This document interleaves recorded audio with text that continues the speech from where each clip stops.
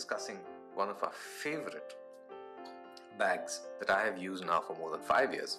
This is the Maxpedition Jumbo Versipack, and I'm delighted to review this today. Since I've used it for 5 years, I know all the great things about this bag, and I also know some of the challenges that this bag has, and I'd be happy to share both with you. The most important thing to know about this bag when we look at this review is the fact that it is a bag that has multiple spaces to carry things, and I'm going to quickly give you an overview of the spaces in which you can look at carrying these things in this bag review. The top area here has a YKK zippered space where, if you can see, I carry some band-aids, I carry some chewing gum. I also in this space keep my dark glasses, but I have seen that once you fill your dark glasses in this space, it is by and large quite good. I sometimes even keep my keys here just for easy access. There is a very interesting space here. As you can see, it's quite deep, right? It's quite deep. It takes almost my entire hand goes into this space, and this is the space where I carry my quick use items. So for example, if I have any identification that I need to keep here, if I want to keep my passport, if what I would need immediately is all kept here. Right now, I also keep my Boko Gnome in this place because it's so easy to access. Now you can cinch this down, an attachment here, right? But if you want, you can open this, and the moment you open this, this whole space opens out, and you again have this in the front. You have this pocket here. I keep some key items here. For example, I would keep my washcloth just to wipe my face. I would keep some tissues. All that I can keep here. Then there is this entire compartment that opens up completely. So if you can see this entire compartment opens out, and here I keep my first aid kit. Okay, more news on that later. If you ever want a review on my first aid kit, I can share it with you. But this is where I keep my first aid kit. Interestingly, there is a space behind this, which again, if you can see, I've got some batteries here. This also has a key where you can hook on your keys in this space. It's so that you don't lose your keys.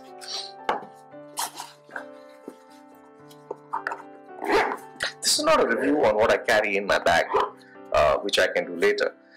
Now, the central compartment in this, okay, is this very voluminous space.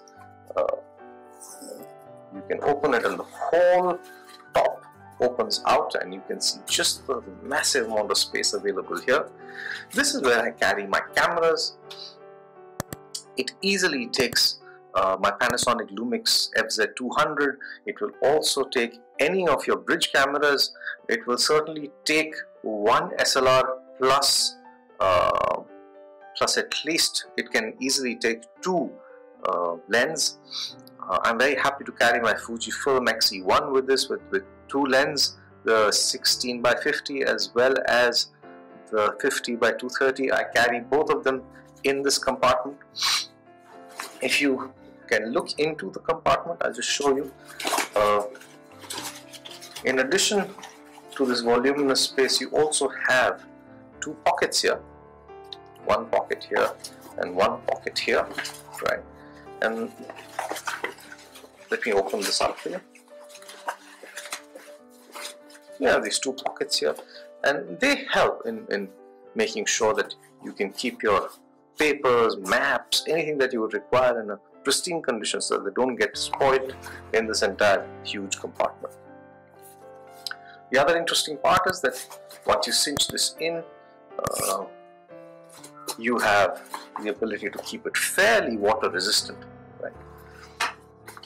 Interesting spot. So here, this takes a full Nalgene bottle, and I really like it because at the end of the day, when we go out on a trip, when we're traveling, I think one of the most important things for us to have is a bottle. a bottle of water so that we are not thirsty. The human body needs as much water as we can give it on a daily basis, right? The other important thing is that you can cinch it, and then your bottle is safe and secure. On this side, there are two compartments, right? So if you see, there is a large, deep, very, very deep compartment here, right? And then you have this interesting compartment here. So out here, I carry my torch, carry my multi-tool. Out here, we have this deep space where I carry my film wolf. A review on that may come later. It's one of the nicest knives I've owned. Right, so this is my EDC knife carry space, and I usually clip it on like this. This space will also take a larger torch if you want. Now when we come to the back of the bag, there is this very, very deep space here. And this is a space where I can keep other things in my compartment. For example, at this point in time, I have a small poncho that I keep here to keep me out of the rain, and anything else that is required. And it's a beautiful, beautiful compartment. This is the space also that I can keep my Apple iPad. This is also a space which will take almost any small tablet that you could keep here, and it's a great carry option. The other great thing I really, really like about this bag is the ability to hook it in your hand and carry it. It's really comfortable to hold. You can see, you can just lift it off and carry it with you wherever you want to go.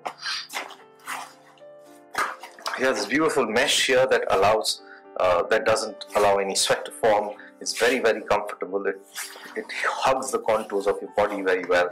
I think is one of the most amazing design features, as well as interesting padding all through both the spaces. So you have enough padding to ensure that you're comfortable in a day-long hike. And the other interesting thing with this is the carry strap by itself. Very, very ergonomic. It has this beautiful padding here so that it doesn't chafe your skin. This is of course removable, so you can remove this padding off, but I like to keep it because it's one of the most comfortable paddings I've had in a long time in my bags. Yeah, so all in all, I would say one of the most fantastic bags. Now at the bottom, you can see that there is a drainage hole for your water bottle in case there's any fluid that's there, it will drain out. There are attachment straps for you. So in case you want to attach anything to the bottom of your bag, that is available. There's also this space where you can put anything. For example, you could put a fleece jacket here and then cinch it down. So at any point in time, you have other carry options available to you. Molle attachments options are available all through the bag. So right here, you have multiple Molle attachment options. At the same time, you have Velcro attachment options here, so you can just attach something with Velcro so that it doesn't fall off. And finally, you have Molle attachments here. The other interesting thing is that you could do is that you could clip something here as a pocket. It's quite a deep carry pocket. You can see almost all my fingers go in. It's a great option to carry as well. So all in all, great bag. Can there be things that can be better about this? Of course. One of the key things I'd like to do is that if it's possible to carry this on my hip, at the back of my hip. Unfortunately, the strap right now doesn't allow me to do that. I have to carry it around my shoulder and down to my waist. I would love it if I had the ability or the capability of wrapping this around my back and holding it at the back of my bag. The other thing I'd like this bag to have is a rain cover. Now, this is a 1000 denier nylon and it has this very nice DuPont Teflon coating, which means that it is very water resistant. If you throw water on this, the water will just slide off the top of this bag. But at the same time, it is not really waterproof. If you go out in the rain and it's raining torrentially, like for example it happens in some parts of the world, this bag will get wet. So at the end of 5 years of using this bag, I can tell you that it's a fantastic investment. It will outlast most of the bags that you have that I've had in my life actually. Most importantly, it carries its shape. You can see there's nothing wrong with this bag. It still holds its shape. So I hope you enjoyed the review. At the end of it, if you liked it, please give a thumbs up, and I'm sure that I'll be making more videos for you. And have a wonderful, wonderful day to you.